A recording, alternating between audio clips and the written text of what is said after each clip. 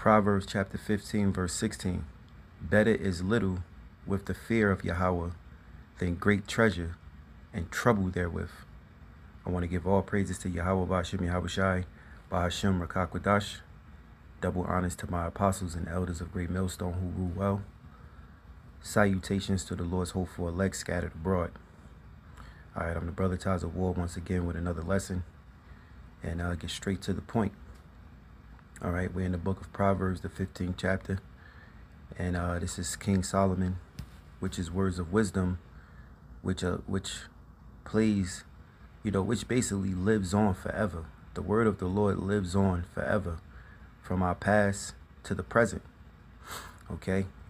And even when the kingdom come, the Lord's will be done on earth as it is in heaven. So this is Proverbs 15:7.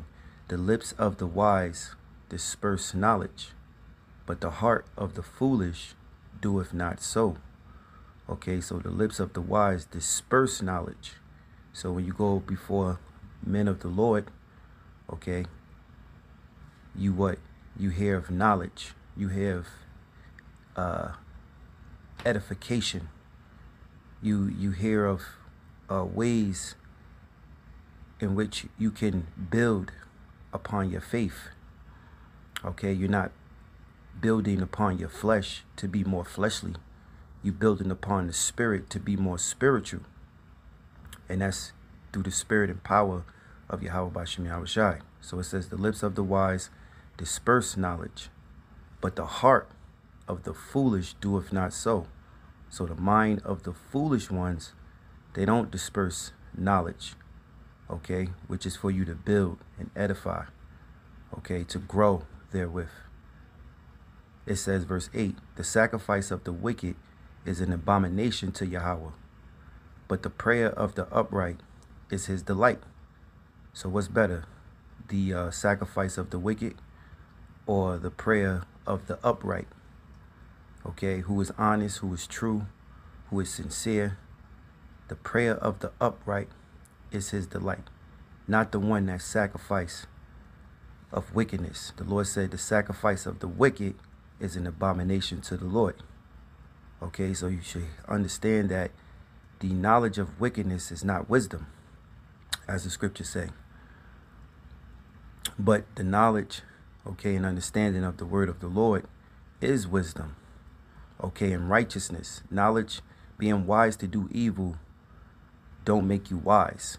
Okay, it just makes you wicked, which is waiting upon your destruction. So verse 9, it says, the way of the wicked is an abomination unto Yahawah, but he loveth him that followeth after righteousness.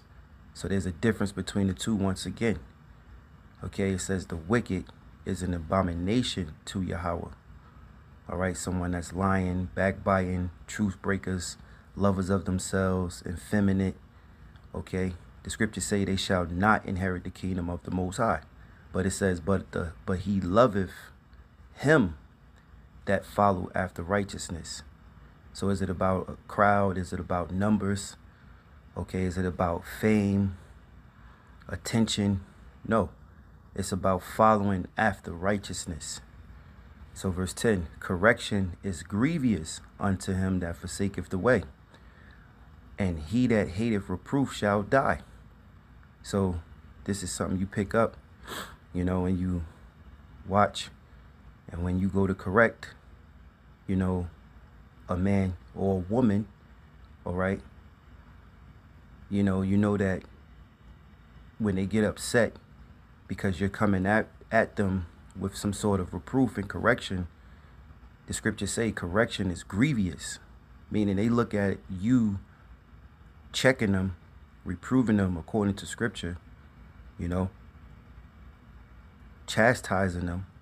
They don't look at it as love. They look at it as something grievous. So it says, unto him that forsaketh the way. He forsaketh the way. Okay, there's only one way, and that's the way of truth. Okay, that's the path of righteousness, walking that straight gate. You can't climb up some other way. It says, and he that hateth reproof shall die. So a man that hateth reproof, he's going to die. I'm trying to think of the scripture where it says, a man that hateth reproof findeth excuse according to his will, roughly paraphrasing. You know, a wicked man will find an excuse according to his will, so that he can't be corrected. You see? So it says, verse 11, hell and destruction. And I must say, you got a lot of these guys right now, okay, which is supposed to be leaders in these different camps. You know, they going off in doctrine.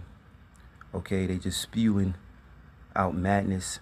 Okay, really showing their true colors. And here at GreatMillStone, start with our apostles and elders, men on down. We're here to do what? Defend the gospel, to be a correction. You know, even if we go off, you know, we get corrected, and we get corrected through the brotherhood. So there's no bias. You know, brothers here at GreatMillStone get checked from men that's over them, or men in the camp, okay, who could have you know, could be younger, could say something that you may be doing, and then you think, you know. So correction, sometimes it could be hard, and sometimes it just could be, you know, a little slap on the wrist.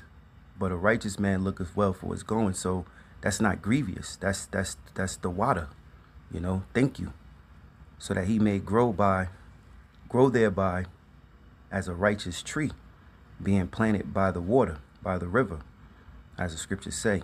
So it says, and he that hateth reproof shall die. So if you hate to be corrected, you are going to die. All right. So when the men of the Lord, when the fiery spirit come upon them, and brothers in the spirit, and saying you Most High going to destroy you, well, guess what? That's in righteousness, because the scriptures back that up. Okay, verse 11. Hell and destruction are before Yahawah. How much more than the hearts of the children of men? A scorner loveth not one that reproveth him, neither will he go unto the wise. You know, a scorn is someone who scoffs. And just for edification, for myself's sake, I never looked this word up. Let's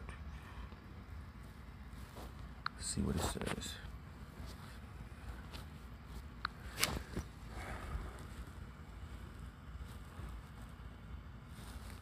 Scorner. It says to scorn. Scorn is someone to scorn, to make mouth at. Talk arrogantly. All right. So you got a lot of 2/3 and heathens, okay, who scorn at the word. You know, now they're on the comment board heavy.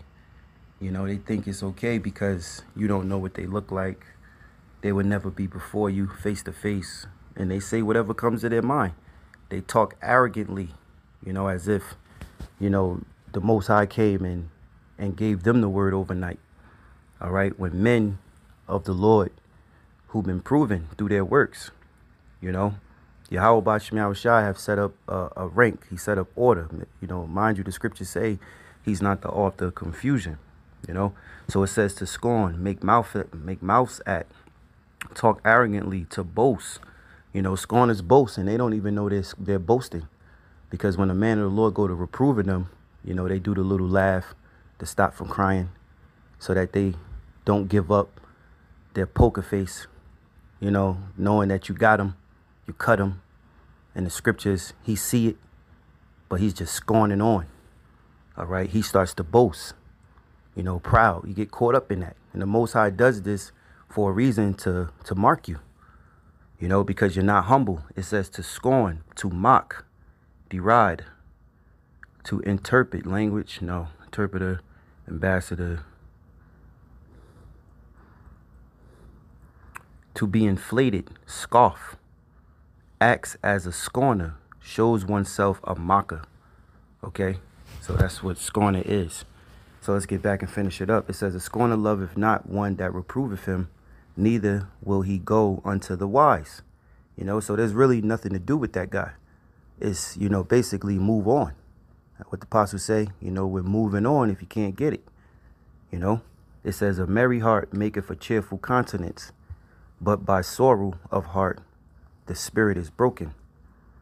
It says, the heart of him that have understanding seeketh knowledge, but the mouth of the fools feedeth on foolishness. And that's why when men break out and become demons and scoff against the brotherhood here at GreatMillStone. They get kicked. You know, you have you know, they still try to. All right, Salakia. You know, when men get kicked and they become demons, they scoff against the brotherhood, you know, and immediately they get all of these followings. They get all of these reprobates, or men who basically degenerates, you know, who was kicked or never came into the truth. That, you know, that scorn and scoff. They receive the scorners and scoffers on their side as an audience, you know, to pump and cheerlead them on. So it says, all the heart of him that have understanding seeketh knowledge. That's a righteous man. But the mouth of fools feedeth on foolishness. So with everything that's foolish, they there to see that. You know, they there to be on that. It says, all the days of the afflicted are evil, but he that is of a merry heart have a continued feast. And that's what's up with guys now. You know, guys are comfortable. And I'm talking about these different camps. You know, they celebrate in all of their holy days. Excuse me. They celebrate in all of their holy days, and they're of a merry heart. They giving into marriage. You know, they having great feasts. They making money. You know, they drinking, you know, lots of good yayin. You know, and they're always in that type of spirit of a merry heart, which is really, that's not balance. There's nothing wrong with being merry. But remember, we're in captivity, and this is not our rest. The new covenant have not been activated. Okay, we're still in sinful flesh waiting on the second coming of our Lord. So really, what is there to be too much merry about? Okay, and that's not balance. And then here it is, a man of the Lord, a defender of Yahawah BaHaSham Yahawashi's gospel. He speaks correction, and these men automatically hate because you're messing up their party. You know, you're making them think. You're making them go into a heart of sorrow. You know, when they don't want to feel like that. You know, they don't want to think about that. So they gang together and they scorn. And they think they're justified in their wickedness. But the Lord got a trick for you guys. He has you blinded. You know, he have you blinded. It says, but he that is of a merry heart have a continued feast. And here's the last verse. Better is little with the fear of Yahawah than great treasures and trouble therewith. So it's better to have little than to have abundance of things today in this wicked world. Because a man that have little have but little ways to fall. A man that have but much, okay, he has a longer fall, which is hard to get up from. All right, when you have little and you fall, you know, you get back up. But when you have lots of an abundance of treasures and you're merry in heart continually, all right, never sorrowing, giving prayer, you know, you start to whack worse. You know, you start to feed your flesh and you forget about being sincere and truthful. Because why? You got numbers now. Well, guess what? A man that sits on high, when he falls, he breaks a leg. Okay, he dislocates a hip. You know, he might nudge his elbow, you know. And guess what? It's hard for him to get up. And that's why, just thinking of the parable with Yahawashi said, you know, it's hardly for a rich man to enter into the kingdom, you know. So, oh, what's that? James 5. The Lord said, let me get that and close out. This is James chapter 5.